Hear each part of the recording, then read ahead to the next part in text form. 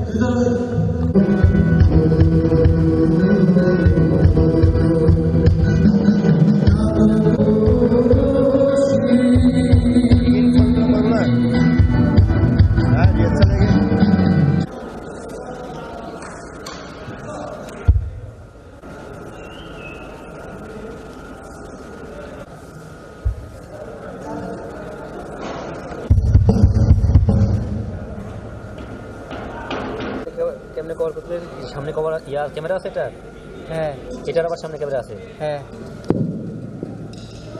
এটা তো আমার সৈনিক সহ চলে আসছে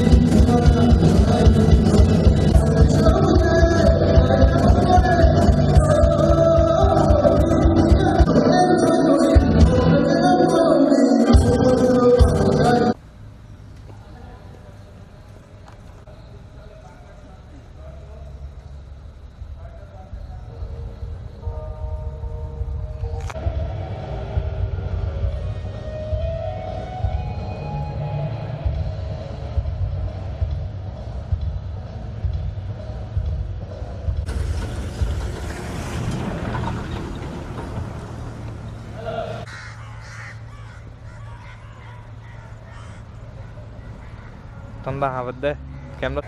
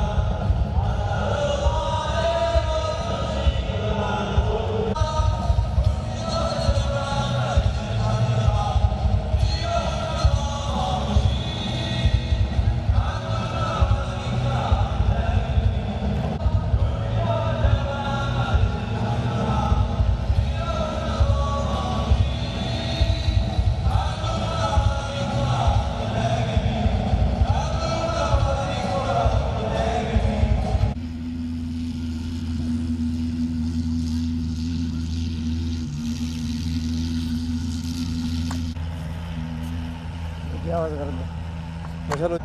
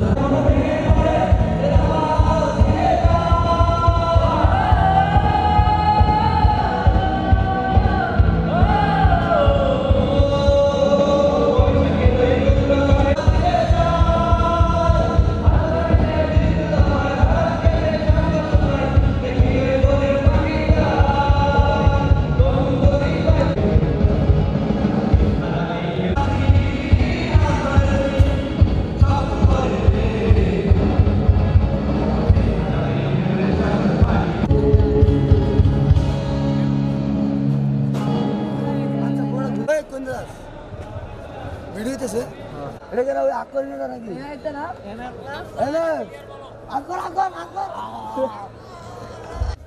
কই না গয় সামিলিও না তুমি যে প্রতিবন্ধী রাখা জানি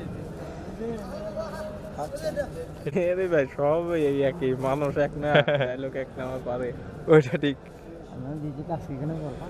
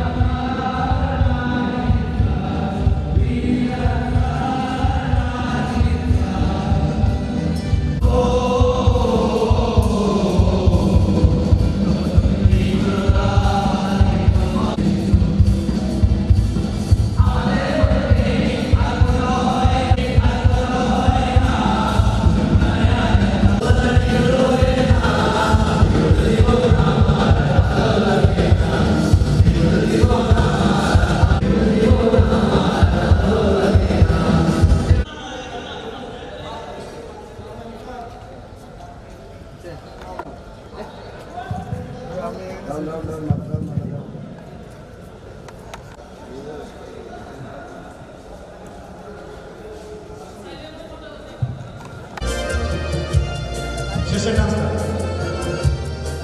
সেটা আমার দেখাই দিতে হবে তাড়াতাড়ি আসতে স্টেজে আসুন সবাই সামনে সারি আরো এক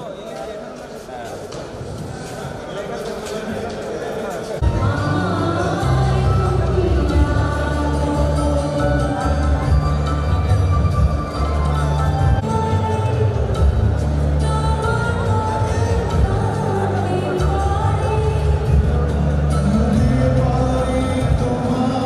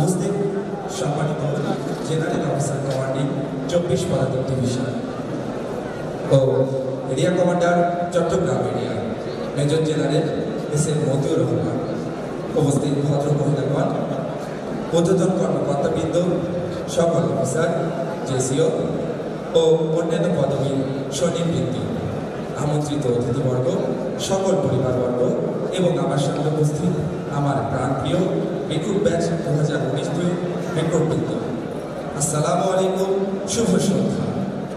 শুধু মণ্ডলী, বিজয়ের মাসে শ্রদ্ধা ভরে স্মরণ করছি দেশের সূর্য সন্তানদের, যাদের আত্মত্যাগে আজ আমরা সাথী। আমি গভীর শ্রদ্ধার সাথে স্মরণ করছি হাজার বছরের শ্রেষ্ঠ বাঙালি জাতির জনক বঙ্গবন্ধু শেখ মুজিবুর রহমানকে, যার অপরিসীম আত্মত্যাগ ও দূরদর্শী নেতৃত্বে আমরা পেয়েছি স্বাধীন ও সার্বভৌম লাল সবুজ পতাকা। আজ বিজয় দিবস। 1971 সালে দীর্ঘ 9 মাস রক্তক্ষয়ী স্বাধীনতা যুদ্ধে পাক হানাদার বাহিনীদের পরাজিত করে বাঙালি জাতি এই মাসে বিজয় উল্লাসে মেতে উঠেছিল। এই ডিসেম্বর মাসে আমরা আমাদের দীর্ঘ 1 বছর কঠোর প্রশিক্ষণ শেষে আমাদের কাঙ্ক্ষিত লক্ষ্যে পৌঁছাতে যাচ্ছি। তাই আজকের এই প্রশিক্ষণ সমাপনী সাংস্কৃতিক অনুষ্ঠান বিজয় উল্লাসের অবসান আমি মাহমুদুল হাসান আপনাদের সকলকে জানাই সুস্বাগত। আজকের এই অনুষ্ঠানটিকে 2টি পর্বে ভাগ করা হয়েছে, যার প্রথম পর্বে থাকছে রিক্রুট ব্যাচ 2019 কর্তৃক পরিবেশনা এবং দ্বিতীয় পর্বে থাকছে অতিথি শিল্পী কর্তৃক পরিবেশনা। এখন আমি মঞ্চে প্রথম পর্ব সঞ্চালনের জন্য রিক্রুট আরিফ ও রিক্রুট হায়দারকে আমন্ত্রণ জানাচ্ছি। মঞ্চে আসছে রিক্রুট আরিফ ও রিক্রুট হায়দার। খুব ভালো স্যার, মনে কি আছে সেই 25শে জানুয়ারি? জি স্যার, দেখতে দেখতেই তো 1500 রিক্রুট 1 বছর দিল পারি। তা পরিবেশটা খুব সুন্দর, আনন্দ আমেজে ভরপুর। তবে কাঁপছে কেন ওরা?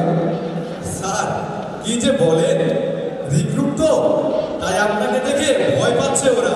কেন, আমি কি খুব কড়া? না স্যার, তবে সবাই তো ভাই আপনার কাছেই ধরা, তাই সবাই বলে আপনার মেজাজ নাকি খুব চড়া। আমি যদি হতাম এতই কড়া, তাহলে কি ট্রেনিং করতে পারতো ওরা? না স্যার, তবে কঠোর ট্রেনিং করেই তো কত রিক্রুট সৈনিক হলো। ট্রেনিং ইনস্টিটিউট মনে রাখবেন, এতেই কিন্তু দেশের কল্যাণ হলো। তা ওদের ট্রেনিং তো শেষ। জি স্যার, তাই তো ওরা এখন আছে বেশ। আর সারা বছর ধরে কি শুধু ট্রেনিং করলো, নাকি এর মাঝে করলো কিছু আনন্দ ফুর্তি? স্যার, আজকালকার রিক্রুটরা দেখুন না, নবশার্দুলেরা কিভাবে করলো 1 বছর ফুর্তি। আর বিজয়ের মাসে বিজয়ের আনন্দে তাদের ভাবনা কি? চলুন স্যার, সেটা না হয় গানে গানেই শুনি।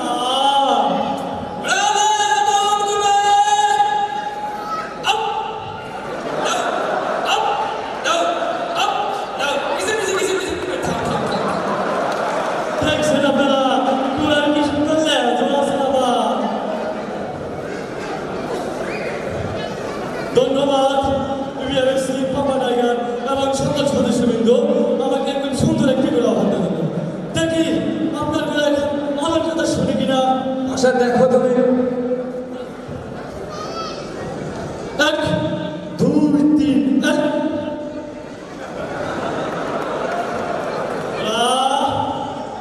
মতো থেকে আমার ভিডিও অবস্থায় জলদি চল গুলা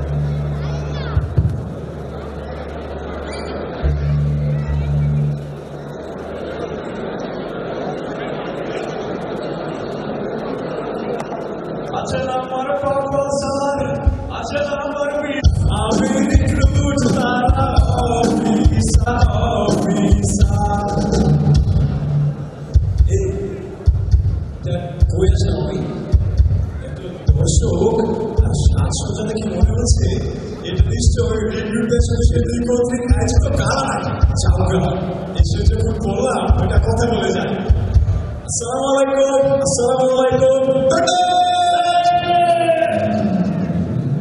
আশেপাশে বেশি কিন্তু বেশি থাকলে আমাকে মাইলেজটা থাকে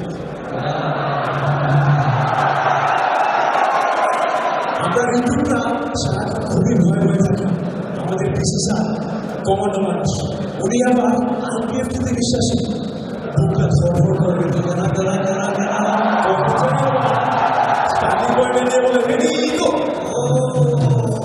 সময়টা ছিল এপ্রিল মাস চাকরিজীবীর প্রথমবার ছুটি ট্রেনিং 2 মাস শেষ প্রথমবার ছুটিতে যাবো বাবার সাথে ফোনে কথা হয়েছে বন্ধু বান্ধব তো আমার অপেক্ষায় বসে আছে আচ্ছা বাড়িতে যাওয়া দিন সকাল নিজরা না পকেটে করে নিয়ে আসলাম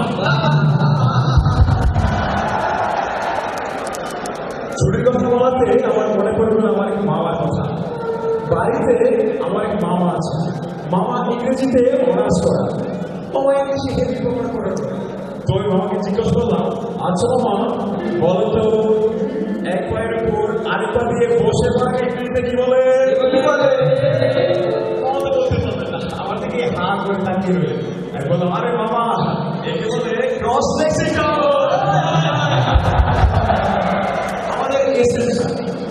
মানুষটা খুবই সহজ শান্ত স্যার খুব কম কথা বলতে পছন্দ করে স্যার এত কম কথা বলেছে এত কম কথা বলেছে এত কম কথা বলেছে যে কোনো একটা বিষয় নিয়ে কথা বলতে রোগটা আমরা মিনিমাম 1 থেকে 1.5 ঘন্টা সময় লাগে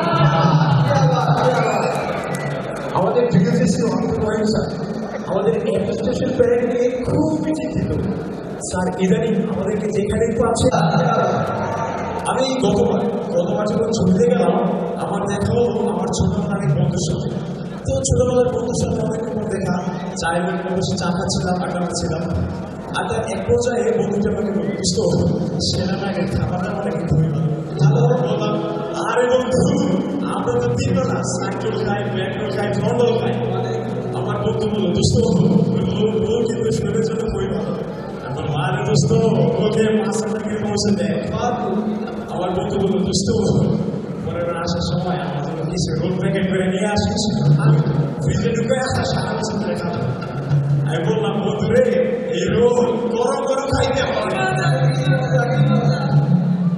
আমরা এই ইবিএসসিতে 1 বছরের প্রথম পরিশ্রমের ট্রেনিং শেষ করলাম আমাদের এই 1 বছরের ট্রেনিংয়ে অনেক বিষয়বস্তু ছিল যেমন আমাদের এই 1 বছরের ট্রেনিংয়ের বিষয়বস্তু এত বেশি ছিল যে একরকম শিখতে পারিনি একদিন পিটিতে দৌড়ানোর সময় আমি সবার পিছনে পড়ে গিয়েছিলাম আমাদের টিটিআই স্যার আমাকে বললেন এই রিক্রুট তুমি পিছনে বললা কেন স্যার আমি তো স্যার টাইগার রিক্রুট এই জন্য পিছন থেকে সবাইকে দামড়াই করে গেছি আমাদের স্টাফরা আমাদেরকে বিভিন্ন সময় নানা রকম লোক দেখিয়ে আমাদের কাছ থেকে পিটি আদায় করেন আমার পিটি স্টাফ আমাকে বললেন আসুন তুমি যদি রসিদ উঠতে পারো আমি আজকে তোমার একটা টিমের সাথে আমার পক্ষ থেকে একটা 2টা ডিম দেব আমি তো বড় বড় রসিদ দেব কিন্তু আমি ইদানিং হালকা পাতলা প্র্যাকটিস করতে করতে রসিদটা ভালোই পারি আমি ওনার কথা শুনে বেশ খুশিই হলাম মনের মধ্যে সুন্দরভাবে রসিদ উঠে বললাম আমার সুন্দরভাবে নেবে ওনার সামনে চেক করে ভেঙে বললাম স্টাফি আমি তাহলে আজকে 3টা ডিম খাবো স্টাফ বললেন কিসের 3টা ডিম খাবো রশিদে উঠার কথা বলছি আমার কথা তো বলি নাই রশিদে বুঝছো 2টা ডিম পাইছো নাম সব ডিমটা মাইনাস আমাদের ইবিএসসি টাইগার বেকার মানে আমাদের মেজর উপস্থিত স্যারের টাইগার বেকারি থেকে আমাদেরকে প্রতি মাসে 1 কেজি করে বিস্কিট দেয় আমরা ছাড়া এই বিস্কিটের আসল চা আর কে বলতে পারবে ইবিএসসি ডাস্টবিন গুলা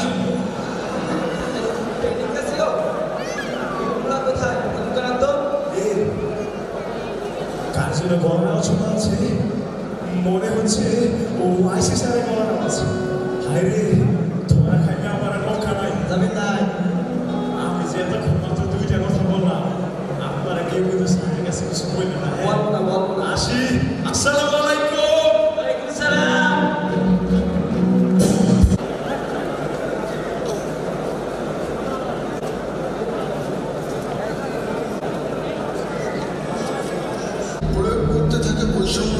ও দমন নীতি। শস্য শ্যামল বাংলাদেশ, ষড়ঋতুর অপরূপ সৌন্দর্যের লীলাভূমি আমাদের এই দেশ। 1947 সালে দ্বিজাতি তত্ত্বের ভিত্তিতে ভারতের দুই পাশে দুটি পৃথক ভূখণ্ড নিয়ে জন্ম নেয় পাকিস্তান রাষ্ট্র। সূচনা লগ্ন থেকেই পশ্চিম পাকিস্তানের শাসক গোষ্ঠী পূর্ব পাকিস্তানের উপরে চালায় শাসনতন্ত্র। প্রতিটি ক্ষেত্রেই প্রয়োগ করতে থাকে বৈষম্য ও দমন নীতি। সর্বপ্রথম তারা আঘাত হানে মাতৃভাষার উপর। 24 মার্চ 1948 সালে ঢাকা বিশ্ববিদ্যালয়ের কার্জন হলে কায়েদ আজম মোহাম্মদ আলী জিন্না সমবেত ছাত্রদের সম্মুখে বলেন, উর্দুই হবে পাকিস্তানের একমাত্র রাষ্ট্রভাষা।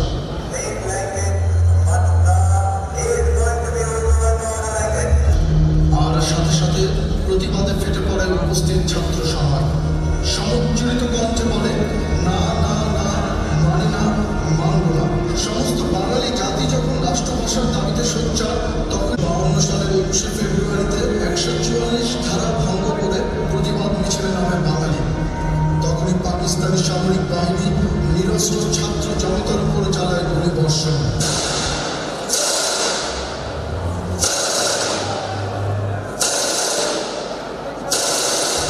শহীদ হয় রফিক, সালাম, বরকত, জব্বর সহ আরো অনেকে।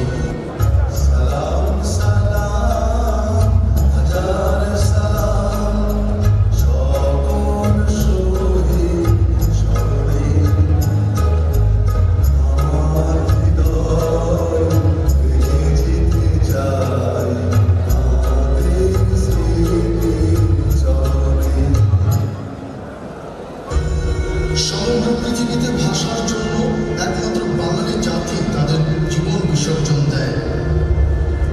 আর তাই তো অমর 21শে ফেব্রুয়ারি আন্তর্জাতিক মাতৃভাষা দিবস নামে স্বীকৃত। এত কিছুর পরও পাকিস্তানি শাসক গোষ্ঠী বাঙালি জাতিকে দমিয়ে রাখতে পারেনি। বাঙালি জাতির অবিসংবাদিত নেতা, সর্বকালের সর্বশ্রেষ্ঠ বাঙালি বঙ্গবন্ধু শেখ মুজিবুর রহমান পূর্ব পাকিস্তানের স্বায়ত্তশাসনের দাবিতে 1966 সালে পেশ করেন 6 দফা। 1969-এর গণ অভ্যুত্থানের পর পাকিস্তানি শাসক গোষ্ঠী বাধ্য হয়ে 70-এর সাধারণ নির্বাচন ঘোষণা করে। এই নির্বাচনে বঙ্গবন্ধু শেখ মুজিবুর রহমানের আওয়ামী লীগ বিপুল ভোটে জয়লাভ করে। কিন্তু পশ্চিম পাকিস্তানের শাসক গোষ্ঠী নির্বাচনে জয়যুক্ত জনপ্রতিনিধির নিকট ক্ষমতা হস্তান্তর না করার জন্য একের পর এক চক্রান্ত করতে থাকে। সালের 7 মার্চ ঢাকার রেসকোর্স ময়দানে বাঙালি জাতির মুক্তির সনদ ঘোষণা করেন, যা 30শে অক্টোবর 2017 সালে ইউনেস্কো কর্তৃক বিশ্ব প্রামাণ্য ঐতিহ্য হিসাবে স্বীকৃতি লাভ করেছে।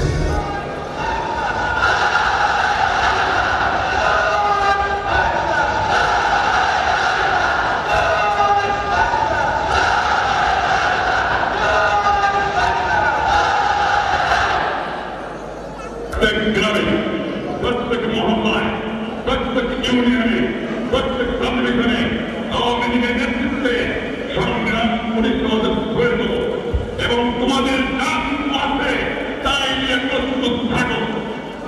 মনে রাখবা, রক্ত যখন দিয়েছি, রক্ত আরো দেবো, এদেশের মানুষকে মুক্ত করে ছাড়াই এবারে এই সংগ্রাম আমাদের মুক্তির সংগ্রাম। এবারে সংগ্রাম স্বাধীনতার সংগ্রাম।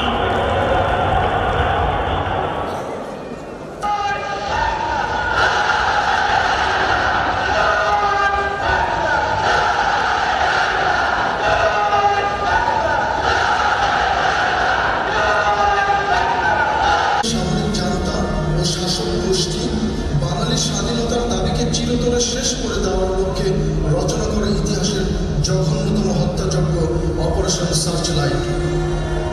25শে মার্চের এই কালো রাত্রিতে পাক হানাদার বাহিনী নিরস্ত্র, নিরীহ ও ঘুমন্ত বাঙালিদের নির্বিচারে হত্যা করে।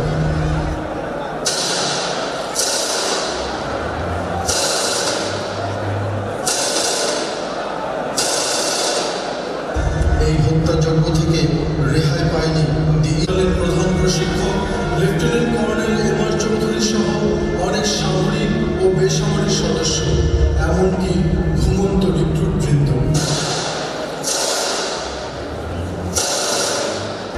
EBRCর সেই সকল শহীদরা সমাহিত রয়েছেন আমাদের অজানা শহীদ সমাধিতে। 25শে মার্চের এই কালো রাত্রিতে পাকিস্তানিরা গ্রেপ্তার করে বঙ্গবন্ধু শেখ মুজিবুর রহমানকে। তিনি গ্রেপ্তার হওয়ার পূর্বেই ঘোষণা দেন স্বাধীন বাংলাদেশের এবং শুরু হয় মুক্তিযুদ্ধ। দীর্ঘ 9 মাস মুক্তিযোদ্ধারা পাকিস্তানি হানাদারদের বিরুদ্ধে স্বাধীনতার সংগ্রামে লিপ্ত হয়।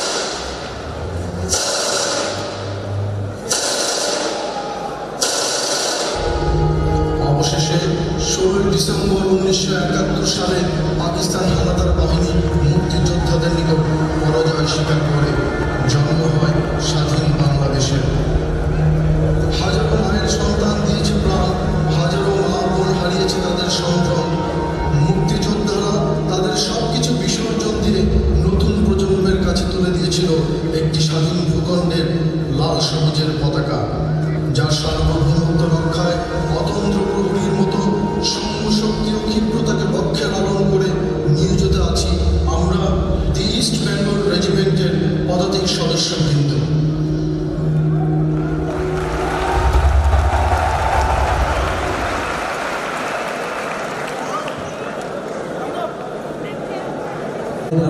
আসসালামু আলাইকুম স্টাফজি।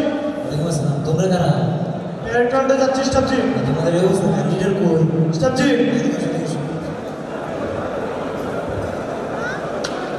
তোমার এই অবস্থা পরিশ করো না, সেগুলো করো নাকি? হ্যাঁ, শুরু করো 10টা থেকে শুরু করো। শুরু আস্তে আস্তে তুমি 3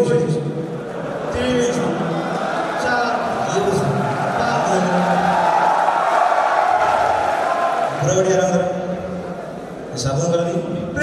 সাবধান হবে, সাবধান। সাবধান কি আরাম করা? হ্যাঁ স্টাফজি। 10 মিনিট ট্রেনিং শেষে কি অবস্থা করে?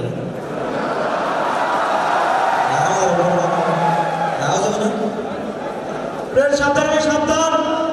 ভালো ছিল, ধরে ছিল, ধরেছো তোরা হাঁটতেছে। তোমাদের কি হাঁটার কথা ছিল? স্টাফজি। তাহলে কেন হাঁটলা? বলা হয়েছিল যে লাইন থেকে বার হয়ে মাঝখানে চলবে। হায় হায় হায়, দেখো যে বেশি খানিকে দিল। যদি বলা হয় কেন রাস্তা যাবে? কি কলেজটা বলতে হারার কথা? স্টাফজি। তাহলে কেন হাঁটলা? এ দশনো ভাই, অস্ত্র নামা। 1 2 3 1। একটা কাজ হচ্ছে না। 1 2 3 1 করে মারতে হবে। এখানে যাবে? স্টাফজি। সেটা যাবে? স্টাফজি। আমাদের পড়ালে তো আপ কেন? তাদেরকে কোনো স্টাফ কিছু বলছে? স্টাফজি। হায় হায় হায়। এরপরে আসলে ভাই, আরে আসো। 1 2 3 1। তোমার হাতটা কাটছিল না, ফাঁস করতে হবে, কাইটটা ফাঁস করতে হবে। এর আসলে ভাই, অস্ত্র নামো। 1 2 3 1। এর তোলা আছে দিতে ভাই, চলে যাইতে দাঁড়া। 1 1 2। মানে হাইটটা বেশি করতে হবে। এটা এখন যাবে? স্টাফজি। এ দাদা আসলে দাদা সস 2 3 1 2 3 1 2 3। হচ্ছে না হচ্ছে না। থামে আমার জন্য আদেশ। এ দাদা আসলে দাদা সস 1 2 3 1 2 3 দেখা যাবে? স্টাফজি। ভালো ছিল, অবস্থা ভালো ছিল। এক উজাবত 1 2 3 1। এক ধরো তালে তালে বাম ডান বাম। বাম ডান বাম ডান বাম। বাম ডান বাম। এই এমন করতেছ কেন? তোমাদের কি আসলে স্টার্টেশন তুমি আর হাইট করতে বেশি করতে স্যার আপনার স্টুডেন্ট বিলের এই নমুনা কেন? স্যার মারবে স্যার, তোমরা মারবে না? স্যার। মারবে স্যার, সম্ভব পুলিশের ভিতরে সম্ভব। তোমরা কি আজকে ড্রিল করবা? স্যার। স্যার। যদি আজকে প্রপার ড্রিল করো তোমরা সবাই, তাহলে কিন্তু আজকে আমি ড্রিল করাবো, নাহলে কিন্তু আমি আমার ব্যবসায় চলে যাবো। বুঝতে পেরেছো? স্যার। একটা পরিদর্শন সারি দেখাতে পারবা? স্যার। সবাই সবার সর্বোচ্চটা দিয়ে পারবা। বুঝতে পেরেছো? স্যার। এই পরিদর্শন সারিতে সামনে আসবে, ঘোড়াস্ত্র মধ্য থেকে জলদি চল। 1 2 3 থাম 4। থাম থাম থাম। রিক্রুট, এটা কি তোমাদের সর্বোচ্চ পরিদর্শন সারি? না স্যার। কি আমি বললাম যে সর্বোচ্চটা দিয়ে মারবা, পারলা না কেন? তোমরা কি আমার ধৈর্যের পরীক্ষা নিচ্ছ? না স্যার। কি তাহলে বললাম যে সর্বোচ্চটা দিয়ে মারবা। ভবিষ্যতের জন্য কি গুড নাইট ক্যালসিয়াম জমা করতেছো? না স্যার। আমি senior warrant officer Abdur Rahim বলছি, তোমাদের গুড নাইট ক্যালসিয়াম কিন্তু আমি শেষ করে ফেলবো। কি বুঝতে পেরেছো? স্যার। কি স্যার আসতে বল লাগে? স্যারকে স্যার বলতে লজ্জা করে? স্যার। বাপকে সময় মতো বাপ না ডাকলে পরে বাপ ডাকলে হবে? না স্যার। কি স্যার আসতে আওয়াজ করলে হবে? এখন 5 বার স্যার প্র্যাকটিস হবে, বুঝতে পেরেছি রিক্রুট? স্যার। সবাই সজলে আওয়াজ করবে। 1 স্যার। 2 স্যার। 3 স্যার। আওয়াজ ভালো ছিল। কি একটা অস্ত্র নামানো ভালো হবে? স্যার। রেড অস্ত্র নামাবে, সবাই স্ট্রাইক করবে, বুঝতে পেরেছো? স্যার। রেড অস্ত্র নামাবে, অস্ত্র নামাবে। 1 2 3 1 2 3 1। কি রিক্রুট কিছু কিছু রিক্রুট ফলিনের মধ্যে দেখে মনে করতেছে যে স্যারের কথা এত ঝাঁস কেন মনে মনে বলতেছে, তাই না রিক্রুট? স্যার। এর কারণ কেন, কারণ কি জানো? না স্যার। কারণ আমার জন্মের সময় আমার দাদি আমার মুখে কি দিয়েছিল জানো? না স্যার। সোনাগাছি সরিষার তেল। তার কারণে আমার কথা এত ঝাঁস, বুঝতে পেরেছো রিক্রুট? স্যার। কাঁধে অস্ত্র দেখাতে পারবা? স্যার। কাঁধে অস্ত্র দেখাতে পারলে আজকে রিল্যাক্সে ফিল করবো, বুঝতে পেরেছো রিক্রুট? স্যার। রেড কাঁধে অস্ত্র নিবে, কাঁধে অস্ত্র। 1 2 3 1। আসসালামু আলাইকুম স্যার। স্যার আসসালামু আলাইকুম স্যার। রেড অস্ত্র অস্ত্র 1 2 3 1। চেষ্টা দেখেন তো কমিটির হাতে অস্ত্র বসে দেখেন স্যার। 1 বছর ট্রেনিং শেষ, একটু তোমরা হাত থেকে অস্ত্র ফেলে দিচ্ছ।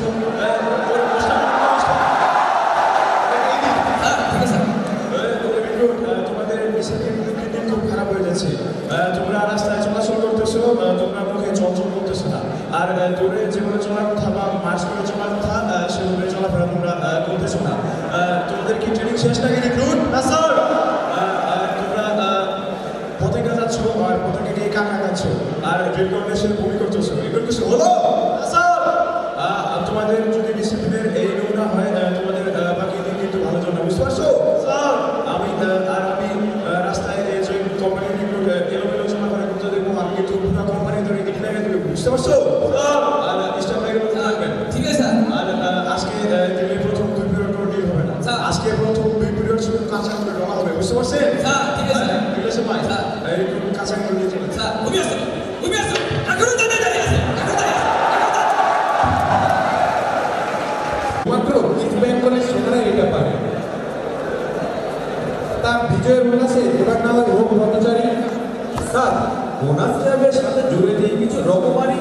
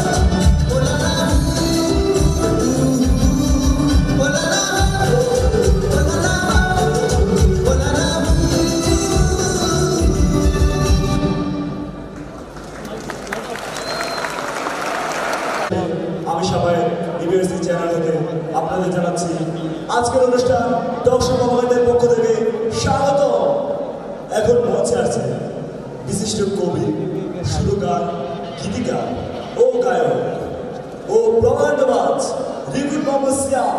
মঞ্চে আসছে সিয়াম। আরে সিয়াম ভাই, আপনাকে চলে আসেন।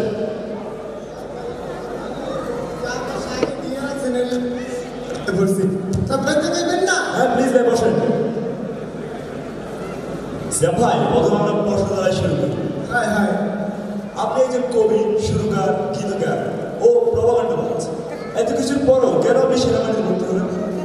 ভাই সেনাবাহিনীতে আইসি আপনারা তো জানেন, মুই জীবনে বহুত গান লেখছি, কবিতা লেখছি, আর কত যে গানে সুর দিছি তার তো কোনো শেষই নেই।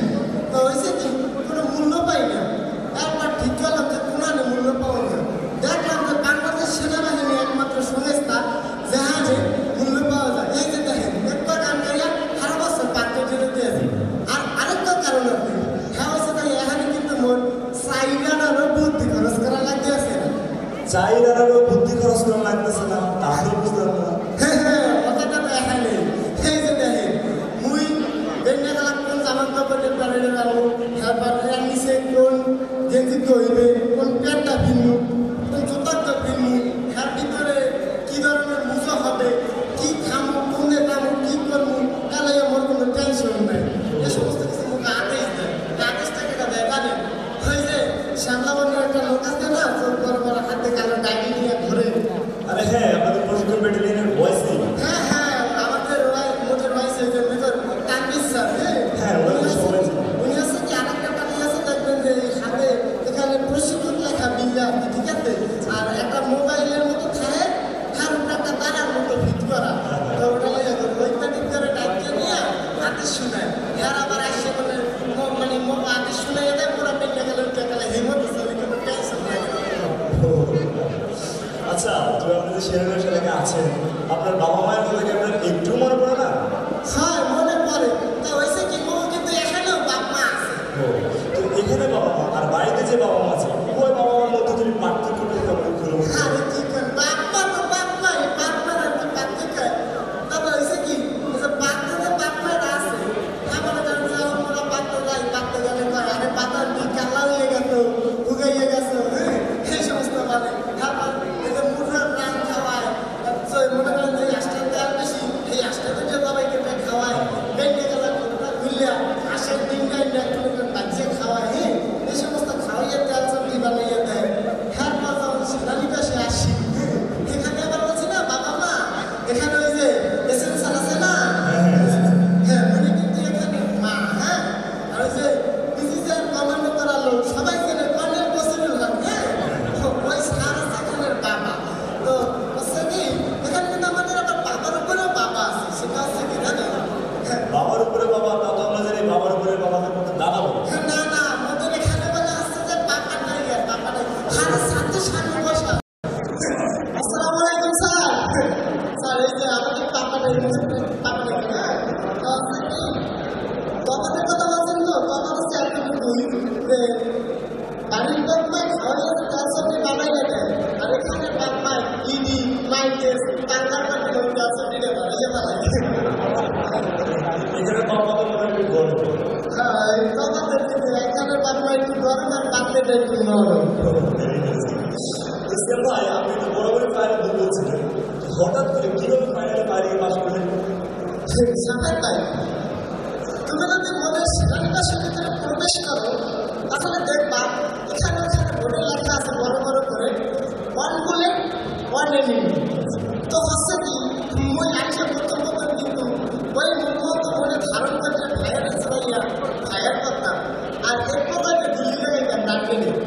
অবশেষে দেখা যায় তো ওই যে ওদের যে ডাব্লিউটিএসটা আমাদের সাথে জিএসটা 2500 টাকা দেবে। হ্যাঁ, ওদিকে থেকে একটা লাইন শুটিং করে আমার গুলি গেলি খোঁজ করবো, গুলি গেলি খোঁজ করবো, পায় না পায় না। অবশেষে ওয়াশালি তারপর একদিন হইল কি, ওইটা মুখো ফায়ার দিয়েছে না, ওইটা পয়সা পয়সা থাকে, কিন্তু একটা ভালো লোক। হ্যাঁ, সে বলে আমি সবার মালিক মালিক বললাম যে শোনো বাবারা, তোমরা যদি 5টা বুলেট 10 ইঞ্চির ভিতরে রাখতে পারো তাহলেই তোমরা পাস করবে। পরের বার তো আল্লাহর নাম লইয়া যাইয়া মনে করেন বেশি খাই বিশ্বাস করবে না সবাই তোমার পাশে দিয়েছে পাশে আপনি কোনটা পাচ্ছি আমি ওটা তো কই করি না পাশে তো তুমি করতে হাজারি আমার টাকা কাটতে গেছে তো আপনি যে পাশে বললেন এটা আমার কোনো ভাই আমি প্রতি দিন বাড়িয়ে ভাই এই যে আপনারা ইউনিভার্সিটি ট্রেনিং করতেছেন হঠাৎ করে যে আপনাদের প্রশিক্ষণ আবহাওয়া চেঞ্জ হলো পোস্ট মাস্টারকে নিয়ে গেলে সর্বনাশ সেটা করবে না মোবাইল ট্রেনিংয়ে প্রথম 7 মাস থেকে বসন্তকাল থেকে লাগছে বসন্তকাল এরপর নবমন্ডল হইলে কমান্ডো করা কমান্ডার বসিরুল্লাহ স্যার মোদের অভিভাবক হইলে আসছে আরে সব মানে পুরুল্লাহ স্যার একদম কাল পয়সা দিয়ে ধরাইছে বলে মনে দিয়ে আরে কিসের নাম কিসের ভরি কিসের মহাসিন নাকি আপনারা দুজনের মধ্যে বলে না নতুন যুদ্ধ শুরু হয়ে গেছে আর নাম কি জানো মাইন্ড টেস্ট নিজের মাইন্ড টেস্ট আমার স্যার তো মিলে বলা বলা দুর্বল মানে সভাপতি দেখি আচ্ছা ভাই আপনার কাছে আমার লাস্ট সমস্যা শেষ করি অবশ্যই ভাই আমাদের সেনাবাহিনীতে যখন খাদ্য নেবে তার মধ্যে সবচেয়ে গুরুত্বপূর্ণ খাবার কি মনে করেন ওটা তো ওই নিঃসন্দেহে পাবো আটা কি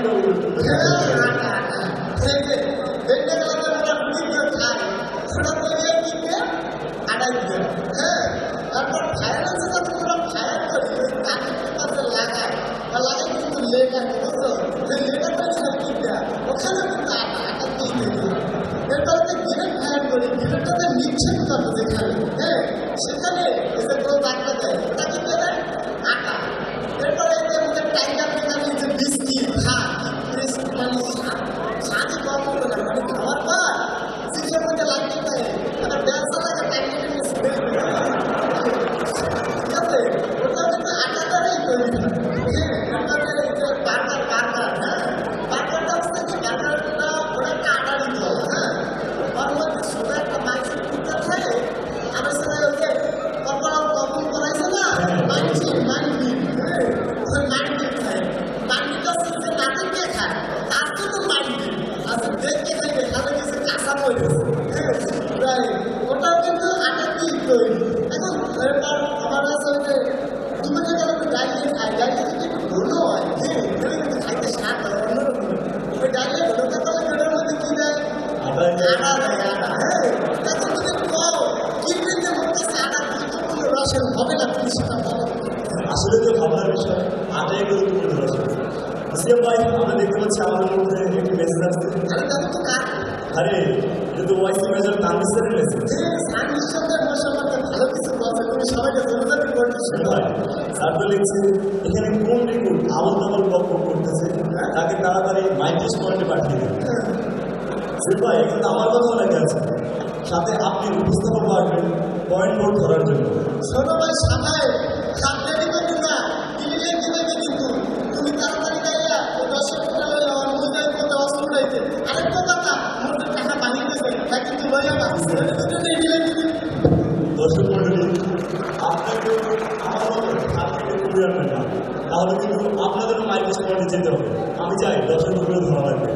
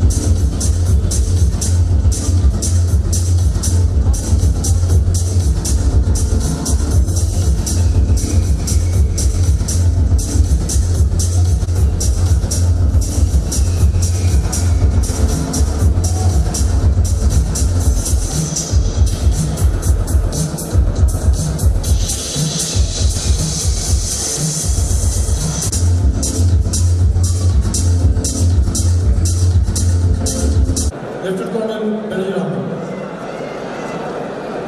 কফা টাইগার উপস্থিত সুদী এবং রিক্রুট বৃন্দ, আসসালামু আলাইকুম। আমি রিক্রুটদের উদ্দেশ্যে বলছি, আমি এখন এখানে এসেছি, আমি আর্মি স্কুল অফ মিউজিকে কর্মরত আছি। আমাদের আর্মি স্কুল অফ মিউজিক এবং ঠিক তোমরা যেখানে অবস্থান করো রিক্রুটরা, আমরা ঠিক একই জায়গায় থাকি। সো প্রতিদিন তোমাদের কর্মকাণ্ড এবং আমাদের কর্মকাণ্ডে কিন্তু নিয়মিত আমাদের দেখা হয়। তো আজকের এই আনন্দের দিনে তোমরা যে এখানে সমবেত হয়েছ, তোমাদের সাথে আর্মি স্কুল অফ মিউজিক একটু অংশগ্রহণ করার জন্য আমি আজকে এখানে এসেছি গান শোনানোর জন্য। আশা করি গান তোমাদের ভালো লাগবে।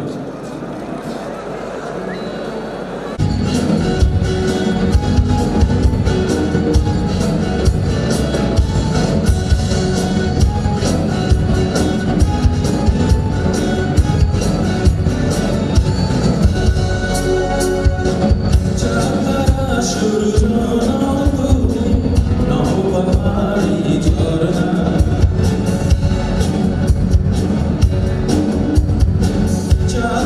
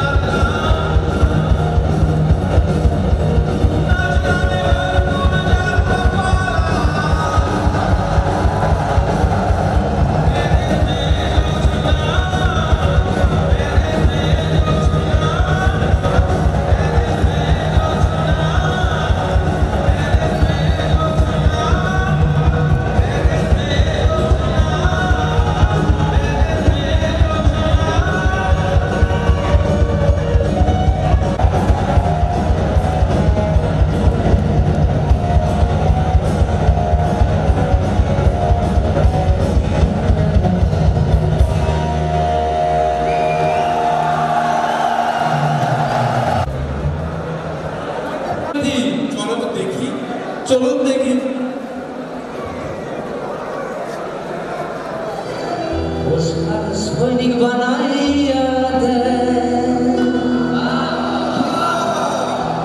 এত নিঠুর হয়ে না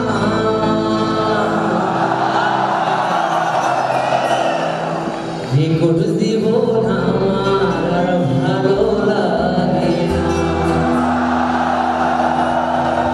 রেকর্ড জীবন আমার ভালো লাগে না দেন সৈনিক বানাইয়া দেন ও তার নিঠুর হয়ে না দেন সৈনিক বানাইয়া দেন ও তার নিঠুর হয়ে না রেকর্ড জীবন আমার ভালো লাগে না রেকর্ড জীবন আমার ভালো লাগে না দেন সৈনিক বানাইয়া দেন ও তার নিঠুর হয়ে না দেন সৈনিক বানাইয়া দেন ও তার নিঠুর হয়ে না রেকর্ড জীবন আমার ভালো লাগে না জীবন আমার ভালো লাগে না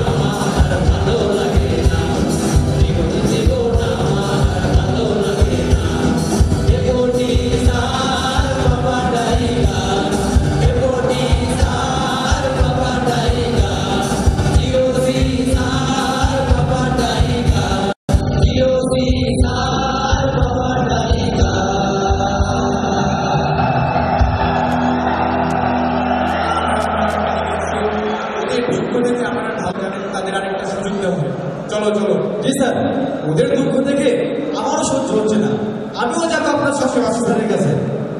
হবে নাকি একটা গানের তালে তালে নাচ?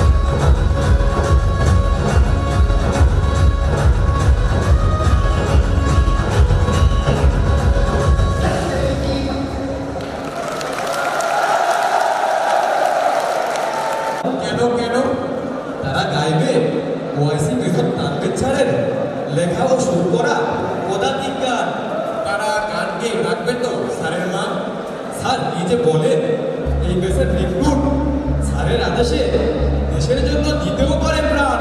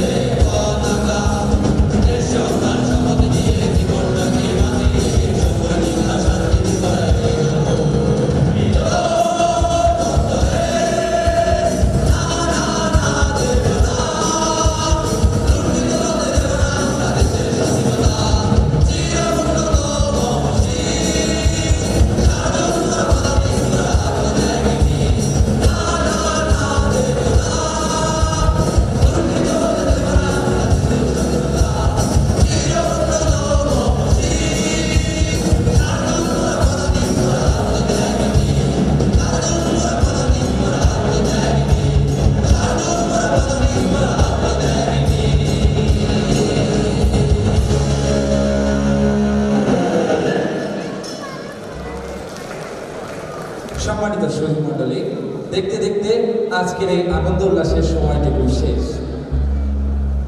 এতক্ষণ আমরা চেষ্টা করেছি আপনাদের কিছু আনন্দঘন মুহূর্ত উপহার দেওয়ার জন্য।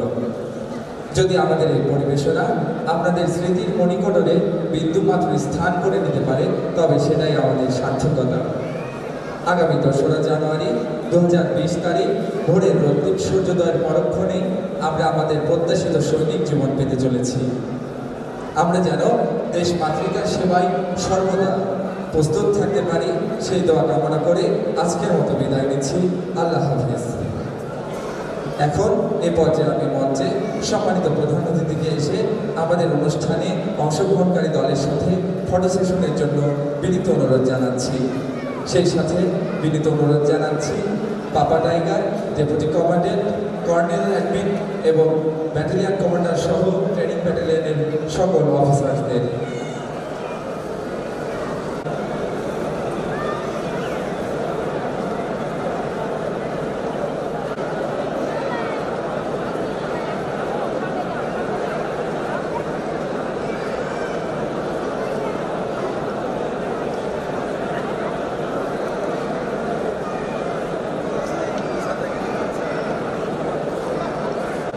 আমি এই পর্যায়ে আজকের অনুষ্ঠানের সম্মানিত প্রধান অতিথিকে আমাদের সকলের উদ্দেশ্যে কিছু বলার জন্য সবিনয় অনুরোধ জানাচ্ছি।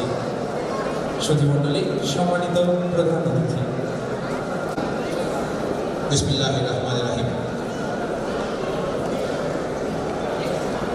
সম্মানিত পাপা টাইগার, আজকের অনুষ্ঠানে উপস্থিত শ্রদ্ধেয় এবং সম্মানিত ভদ্র মহিলা ও মহোদয়গণ এবং পেছনে বসা আমাদের প্রিয় রিক্রুটবৃন্দ বা নবীন সৈনিকবৃন্দ, আসসালামু আলাইকুম, শুভ সন্ধ্যা।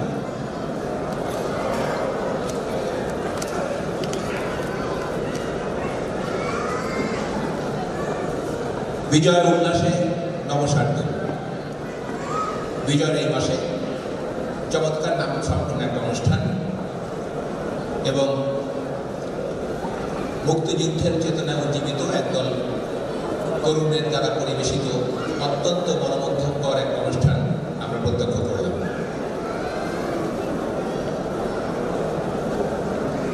আমি আজকের এই উপস্থাপনার মধ্যে আমাদের নবীন সৈনিক হতে যাওয়া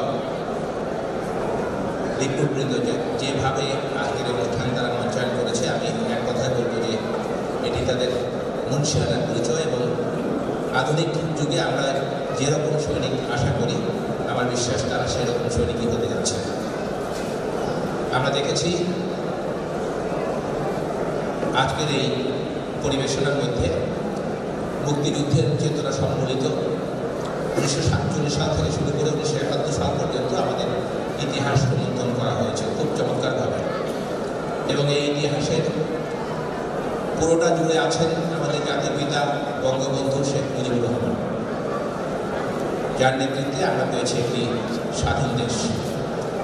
আমি এই বিজয়ের মাসে তার প্রতি বিনম্র শ্রদ্ধা জ্ঞাপন করছি এবং একই সাথে ইস্ট বেঙ্গল রেজিমেন্টের প্রতিষ্ঠাতা মেজর গনি, মুক্তিযুদ্ধের সর্বাধিনায়ক জেনারেল ওসমানী, আমাদের অজানা শহীদ সমাধিতে সাহিত্য নাম না জানা অসংখ্য শহীদ এবং পুরো মুক্তিযুদ্ধ জুড়ে যত মানুষ শহীদ হয়েছেন তাদের সকলের বিদেহী আত্মার মাধ্যমে কামনা করছি। আমরা জানি যে আমাদের রিক্রুট প্রশিক্ষণ ইবিআরসিতে 1 বছর জুড়ে হয়। এই 1 বছরের প্রায় শেষ প্রান্তে এসে আজকে এই মনোজ্ঞ অনুষ্ঠানে আয়োজন করা হয়েছে। আর 3 দিন পর বেসরকারি রিক্রুট তাদের প্রশিক্ষণ শেষ করে বাংলাদেশ সেনাবাহিনীতে নবীন সৈনিক হিসেবে যোগদান করতে যাচ্ছে। তারা এই কঠিন প্রশিক্ষণ সূচির মধ্যে থেকেও এই ধরনের অনুষ্ঠান করার জন্য কখন তারা নিজেদের প্রস্তুত করেছে এটা আমার নিজের কাছে বোধগম্য নয়। আমি 24 ইনফ্যান্ট্রি ডিভিশনের জিওসি হিসেবে ইবিআরসির কর্মকাণ্ড প্রত্যক্ষ করি প্রতিনিয়ত। প্রতিদিন সকালবেলা আমি যখন অফিসে যাই তখন আমি যাওয়ার পথে এদেরকে দেখি, ফেরার পথে ওদেরকে দেখি। আমার বাসা থেকে এখানে যে প্রশিক্ষণ কার্যক্রম হয় এগুলো সব কিছুই শোনা যায়। ড্রিল শোনা যায়, পিকিং আওয়াজ শোনা যায়, ফায়ারিংয়ের শব্দ শোনা যায়। এক অর্থে আমি ইবিআরসির শব্দে আমার ঘুম আসে এবং ইবিআরসির শব্দেই আমার ঘুম খায়। আমি স্বাভাবিকভাবে ইবিআরসির যাবতীয় কর্মকাণ্ডের একজন প্রত্যক্ষদর্শী এবং তাদের সব কিছুতে আমার সমর্থন আছে, সমর্থন থাকবে এবং আমি আশা করি ইবিআরসির ভবিষ্যতে সকল অর্পিত দায়িত্ব অত্যন্ত সুষ্ঠুভাবে সম্পন্ন করতে পারবে। আজকের এই অনুষ্ঠানের মধ্যে অনেক কিছু ছিল। আমি দেখেছি আমাদের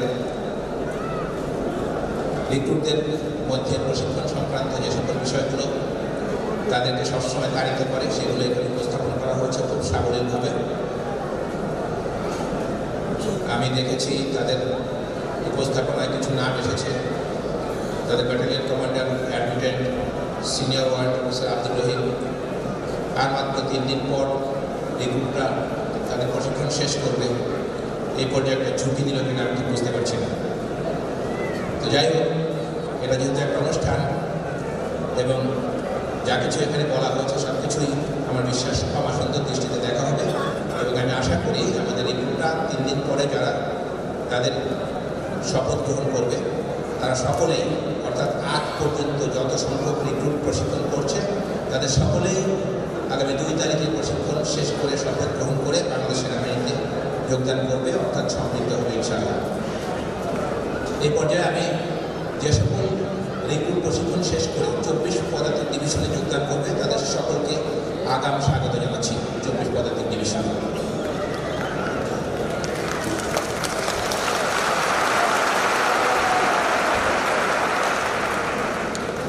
রিক্রুটরা তো খুবই স্মার্ট দেখলাম।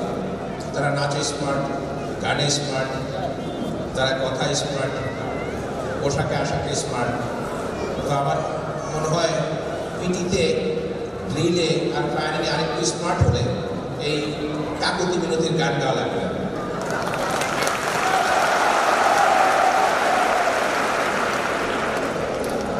আমি জানি যে এটা গানের জন্য গান, তারপরে কথাও জানি যে আমাদের কিছু সংখ্যক রিক্রুট অনেকদিন প্রশিক্ষণ করার পর শুধুমাত্র পিটিতে অকৃত কার্য হওয়ার কারণে বা আরও কিছু কিছু ইভেন্টে সফল না হওয়ার কারণে তাদের সেনাবাহিনীতে যোগদান করা হয়ে ওঠে না। আমি তাদের প্রতি সমব্যথী এবং আশা করি তারা তাদের দুর্বলতাগুলো কাটিয়ে উঠবে, যেন তাদেরকে অনিচ্ছা সত্ত্বেও আমাদেরকে ফেরত প্রদান করতে না হয়। আজকের এই অনুষ্ঠানের সকল দিক ছিল অত্যন্ত উৎসবমুখর। ইবিআরসি কর্তৃক আয়োজিত যে কোনো অনুষ্ঠানে একটা স্পেশালিটি বা বিশেষত্ব হচ্ছে এখানে অনেক লোক সমাগম হয়, অনেক পরিবার সহ এখানে অংশগ্রহণ করেন এবং জাঁকজমকপূর্ণ হয়। এত মানুষের মধ্যে আমাদের রিক্রুটেরা যত সাফল্যভাবে তাদের আজকের এই অনুষ্ঠান উপস্থাপন করেছে এটি অবশ্যই প্রশংসার দাবিদার। আমি দেখেছি যে উপস্থাপনা থেকে শুরু করে ছন্দের ভঙ্গিতে যেভাবে পুরো অনুষ্ঠানটাকে তারা মঞ্চায়ন করেছে এটি নিঃসন্দেহে তাদের মেধা এবং তাদের স্মার্টনেস বা তাদের চৌকস রিক্রুটের মতো যে ব্যবহার সেটির পরিচয় বহন করে। বাংলাদেশ সেনাবাহিনী একটি অত্যাধুনিক সেনাবাহিনী বর্তমান বিশ্বে। সারা পৃথিবীতে আমরা আমাদের স্মার্টনেসের সাক্ষ্য রেখেছি। জাতিসংঘের সাথে কাজ করে জাতিসংঘ শান্তির রক্ষী বাহিনী হিসেবে কাজ করে বাংলাদেশ সেনাবাহিনী সারা পৃথিবীতে সুনাম অর্জন করেছে এবং আমরা আশা করি আমাদের নতুন প্রজন্ম আমাদের সাথে ভবিষ্যতে যারা সৈনিক হিসেবে যোগদান করবে বাংলাদেশ সেনাবাহিনীতে তারা এই স্মার্টনেসকে ধরে রাখবে, বাংলাদেশ সেনাবাহিনীকে দেশে এবং বিদেশে আরও উচ্চতায় তুলে ধরবে এবং আমাদের দেশের ভাবমূর্তিকে উজ্জ্বল করবে। আগামী 2 তারিখ অনুষ্ঠিতব্য শপথ গ্রহণ অনুষ্ঠান বা পাসিং প্যারেড আমাদের এই ব্যাচ রিক্রুটদের তাদের সেই অনুষ্ঠানের সর্বাঙ্গীন সাফল্য এবং মঙ্গল কামনা করছি এবং আমি আশা করি ইতিমধ্যে আমি একবার বলেছি সকল রিক্রুট 2 তারিখে শপথ গ্রহণ করবে এবং বাংলাদেশ সেনাবাহিনীতে যোগদান করতে পারবে ইনশাআল্লাহ।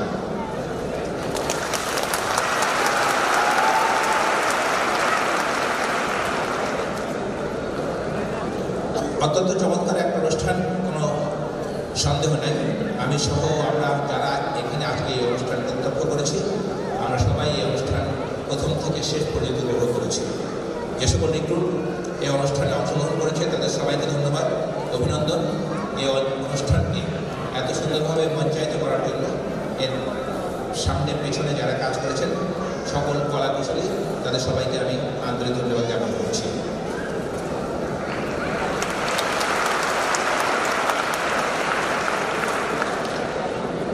আজকের পর আমাদের এই বছরের আর মাত্র 2-3 দিন বাকি আছে, তারপরেই আমরা নতুন বছরে পদার্পণ করতে যাচ্ছি।